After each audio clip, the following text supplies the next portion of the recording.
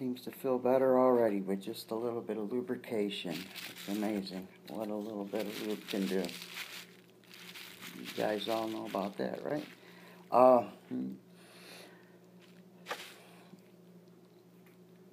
And then also I would spray here CRC in between where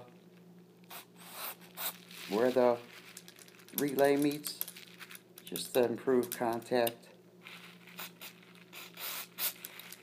And if you have problems after that, you could take a piece of 2500 sandpaper and get in there and polish the two knobs up there on the whistle activator, so it'll make better contact. Okay, now we'll get our handy paper towel back, spray some CRC on it,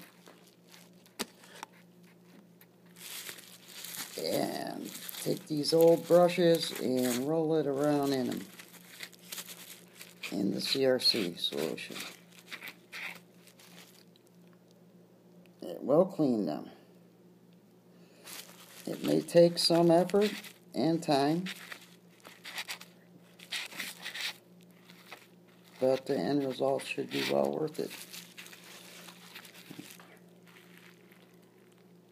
As you'll see, one end is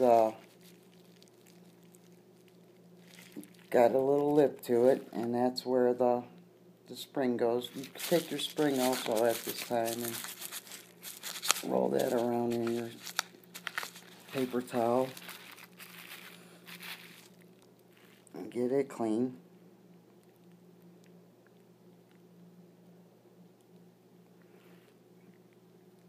And that's one done.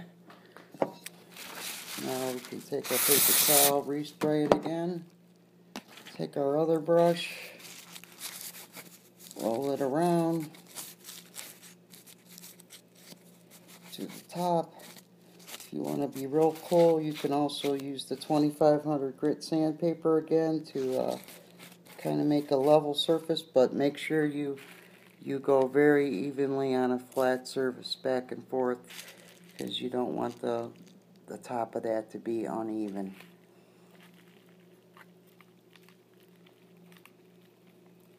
And this is the fun part.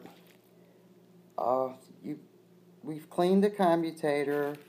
You know, normally I would clean in here a little more.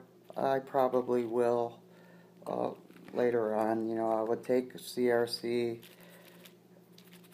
and just, you know, go around these areas and the whole whistle and the frame and give it all a good buff, you know, get the dirt off of it. Because I know dirt don't hurt, but inside electronic components, sometimes it will. Okay. And now here's the hard part, if there is one. You take the brushes, put the spring end in first,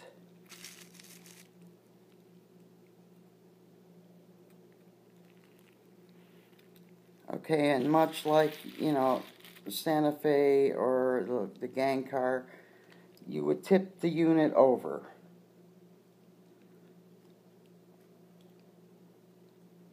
Attempting to line the holes up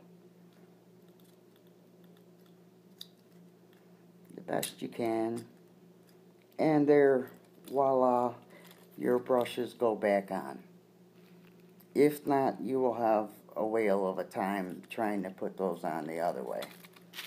Just a little tip there that I learned from the old man, and boy, did it save me grief. When I first started, I was flipping those things and trying to get those brushes, and one would go in and one wouldn't, and he laughed so hard when I told him what a problem I was having. And, you know, like I said, it does work good on F3 motors,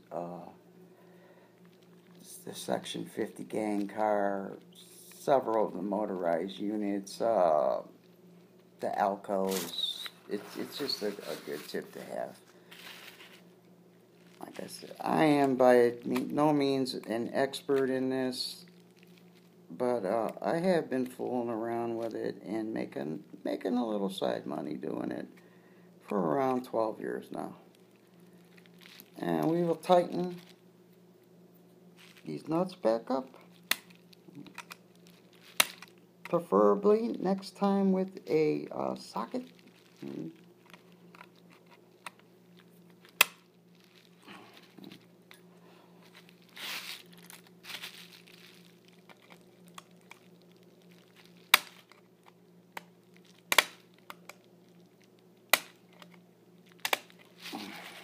That one seems to be tight enough. Okay. And everything looks to be kosher in there. I will spray it again one more final time, just to get anything that, my hands put back on it or something like that. Once again,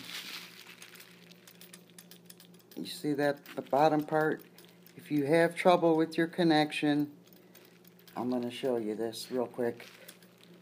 Hang on.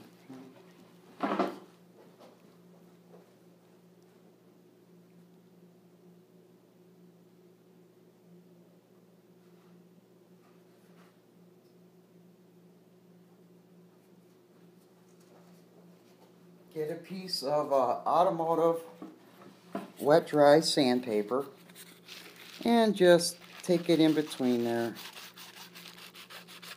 and scrub the things, the two knobs on each side, one on the bottom of this and one on the top, and that should clean that mess up.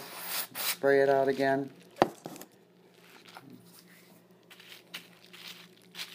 And we're almost ready to put the body back on, but there's still a lot of cleaning to do on this train, which necessarily I'm not going to bore you with.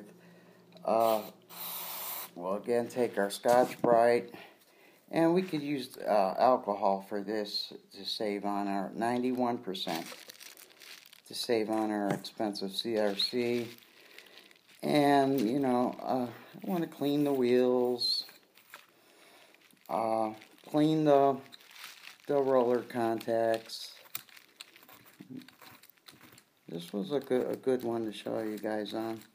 But like I said, to do this right, it takes around an hour, and, I'm already running up on 27 minutes here. But you want to just scrub those.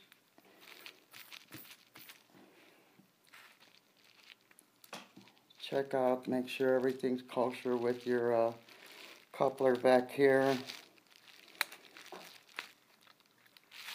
Check for cracks in the whistle, because often there are cracks, and they might have been glued and tattooed, and all the games people play with these trains, as I'm sure you guys all know.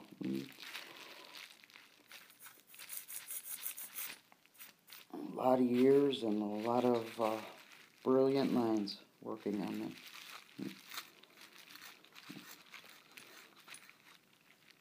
And that's about it. When I hit that button over there on the layout, this is going to go up. This is going to activate the impeller.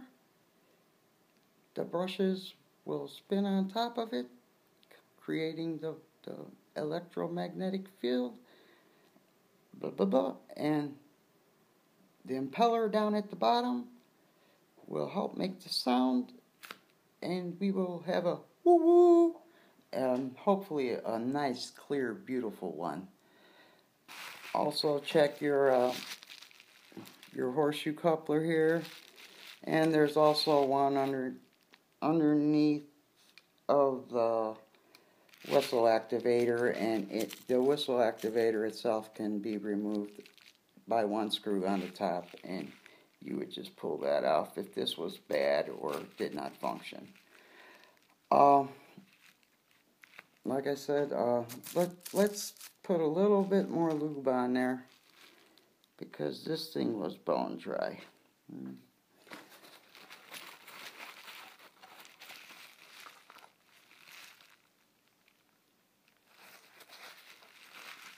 Remember, it goes in the center,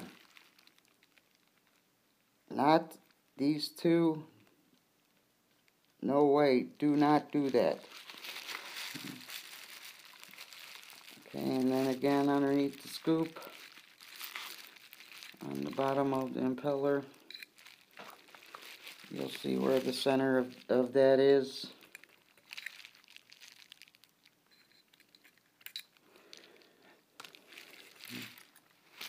And now the moment of truth.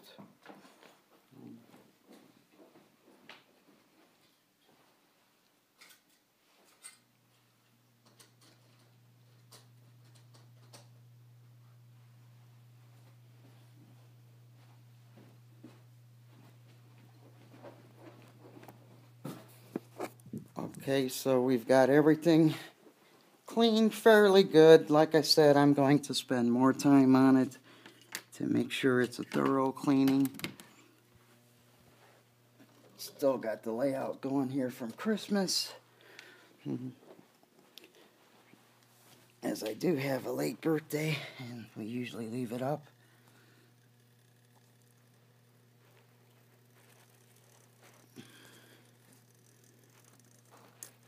There's the whistle tender. And there it goes. Loud and proud. Like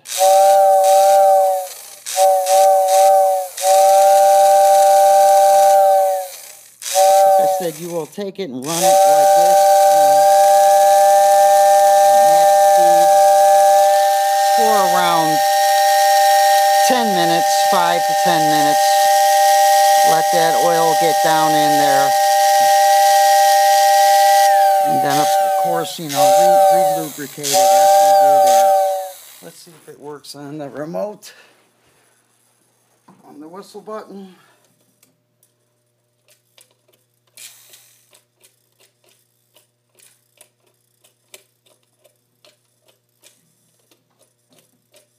And the pickups must still be dirty. And it's starting to work. These things take a little time to fiddle with, and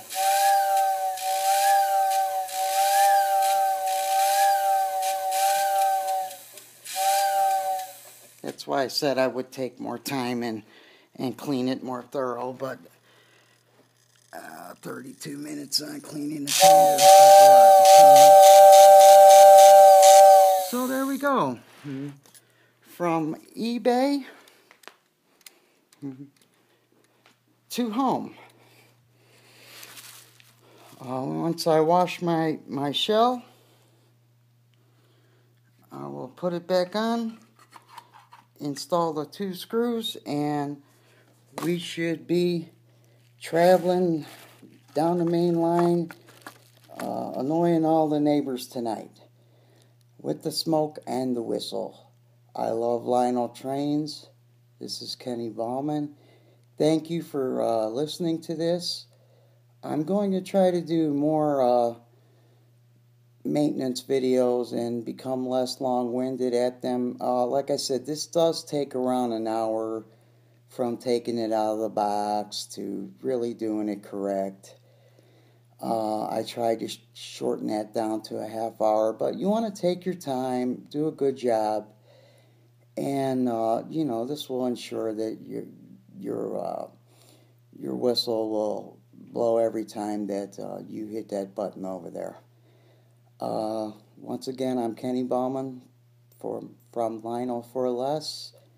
Thanks for watching, and happy railroading, everyone.